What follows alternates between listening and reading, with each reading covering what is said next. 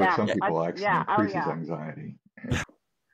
But are even more anxious or paranoid, and then I have others where it's like Uh-huh. they don't do it because every time they have tried it, it has made them like extremely paranoid or like extremely anxious, and like it almost like does the opposite of what it like what it does to some people. It is crazy to me to think, and I learned this very recently, that when an ADHD person takes Benadryl, Sometimes that if I've that taken my wires them. yeah.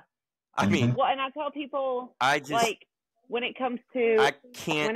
drinking, if I've taken my medicine and which is like a suppressant, right, to help me focus, and then I drink with Yeah. my medicine, and I drink like like not excessively, but I drink Oh more boy. than like one or two.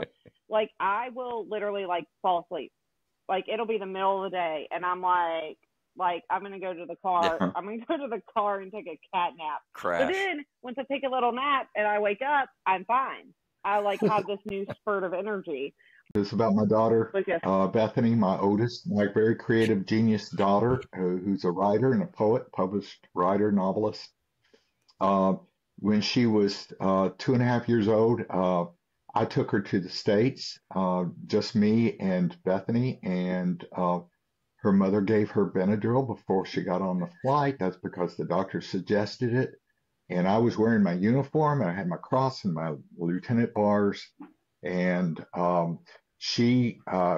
we got about 30 minutes into the air. We're flying to Guam from the Philippines, and she pulls off all her clothes and she runs naked up and down the aisle, and just couldn't.